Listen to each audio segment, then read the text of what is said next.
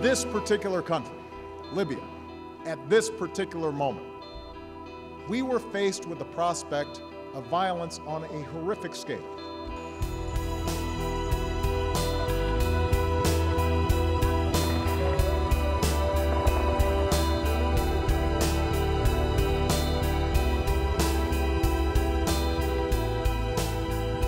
For more than 4 decades, the Libyan people have been ruled by a tyrant, Muammar Gaddafi. He has denied his people freedom, exploited their wealth, murdered opponents at home and abroad.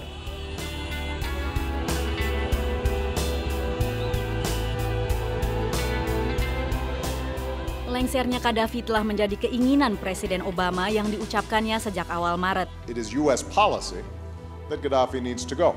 Namun ia juga menegaskan bahwa keterlibatan militer Amerika Serikat di Libya di bawah payung NATO hanya mengemban misi kemanusiaan, bukan perubahan rezim melalui aksi militer. To be blunt, we went down that road in Iraq. Perang Irak yang mengundang kecaman internasional dan menguras kocek negara merupakan peninggalan Presiden Bush yang menjadi pelajaran besar bagi Presiden Obama. Itu sebabnya di Libya ia memilih jalur multilateral. Penetapan zona larangan terbang berdasarkan mandat PBB. Namun itu bukan satu-satunya strategi Obama. Akhir Maret lalu, harian terkemuka The New York Times mengungkap berita bahwa Presiden Obama telah memerintahkan suatu presidential finding atau perintah pelaksanaan covert operations atau operasi terselubung di Libya. Dalam episode Inside Metro TV kali ini, tim VOA di Washington akan mengupas apa yang diperintahkan Presiden Obama pada CIA di Libya.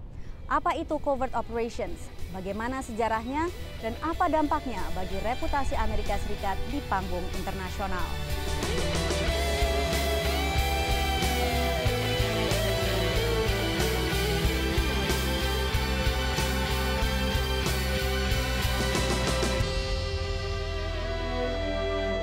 Well, in the United States, covert action is always conducted under a presidential finding. This has been the case since 1974.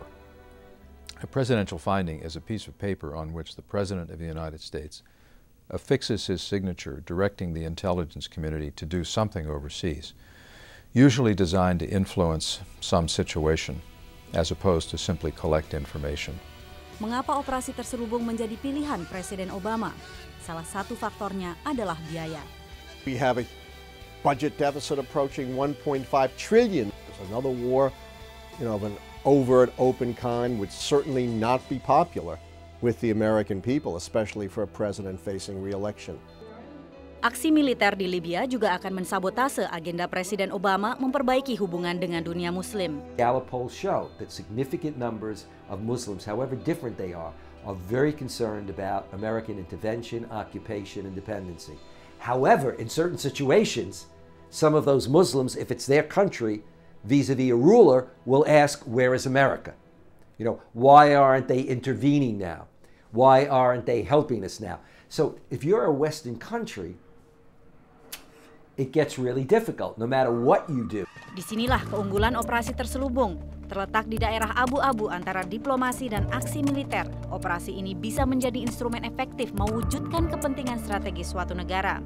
Dalam kasus Libya, tujuannya adalah membantu pemberontak menggulingkan Gaddafi sesuai keinginan politik Presiden Obama. Presidential finding, we don't know exactly what it said. We don't know how far the CIA can go, or whether this is just a finding that the CIA in the future may arm and train the rebels, or what they might be allowed to do in the future.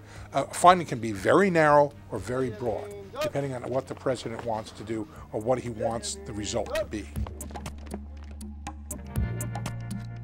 Namun banyak pihak di dalam dan luar negeri bersikeras keterlibatan Amerika di Libya sekali lagi merupakan ikut campur yang berlebihan. Things are falling apart at home while we're searching the world looking for dragons to slay. Kalau ada masalah di Amerika, ada 50 atau 1.000 orang Amerika meminta bantuan negara lain untuk ngebom Amerika, apa bisa? Ini berbahaya. Karena satu kali satu negara ada masalah terus negara lain bebas mengebom negeri itu, itu juga dia bisa ambil alih satu negara. Itu juga ditolak. But the question would be, Does the Libyan opposition believe that it wants, from what we understand, I think the Brits have had people quietly on the ground, and therefore they can kind of help and train the rebels, etc. Well, are the rebels accepting that? Is that what they want? And if that's the case, is it okay for Indonesians or for me to be saying, the Brits shouldn't do that? Or for me as an American to say, who's very critical of notions of American intervention, to say, or Western, in this case, this simply shouldn't happen, because Esposito feels that there's been too much intervention in the past, too much neo-colonialism, and so let the Libyans die. Bocornya berita pengiriman agen CIA ke Libya memang cukup menggemparkan dan bisa jadi disengaja. Not only does he gain some political credence at home, particularly from conservative critics of his, but it also sends a message to Muammar Gaddafi that the United States is pretty serious about this effort to overthrow him. Bagi Gaddafi, ini peringatan keras dari Obama. If you read the executive order strictly, literally, there should be no specific targeting of Muammar Gaddafi. However, the way American presidents have interpreted their responsibilities, that does not prohibit them from providing aid and assistance to groups within those countries who are attempting to overthrow a foreign leader. Sejarah menunjukkan Amerika Serikat telah terlibat dalam berbagai operasi terselubung di seluruh dunia. Bahkan pada masa Perang Dingin hingga pertengahan 70-an, CIA terlibat operasi penggulingan pemerintahan hingga percobaan pembunuhan kepala negara. Dalam segmen Inside Metro TV berikutnya, kami tim VOA akan mengajak Anda mengulas berbagai covert operations ini, termasuk dalam lembar sejarah Indonesia.